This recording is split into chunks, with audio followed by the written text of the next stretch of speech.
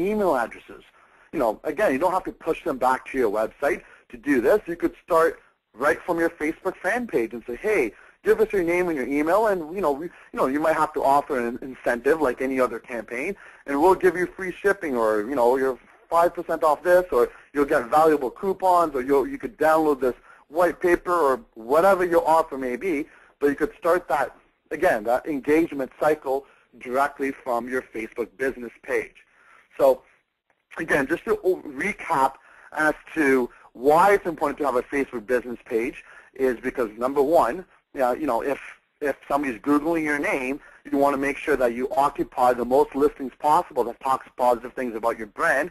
And a simple way to do that is by building a Facebook page. Number two, you want to engage in a WSI consultant because you don't want to just have that simple landing page. You want to make sure it's got these bells and whistles where you're able to do some interaction, some coupons, some offers, some incentives, and just make your Facebook fan page more fun for your customers and your clients. And even from a branding perspective, you want to make sure it has the same look, feel, design as your corporate website.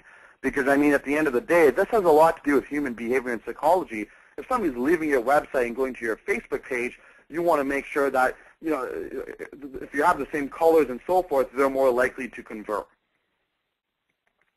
One of the biggest, you could say, reasons why people don't want to build a Facebook fan page is because they're afraid that they're mixing up all their different accounts on Facebook. So, for example, when you have an account on Facebook, you might have your friends there, and you might be at a New Year's party, you might be having a couple of drinks, and your friends put up pictures of you, and you don't want to mix that up with your business life, and you don't want perhaps some of your family to see that, and so you want to keep separate profiles, and this is why people are afraid of building these Facebook business pages because they don't want to mix up all these different accounts.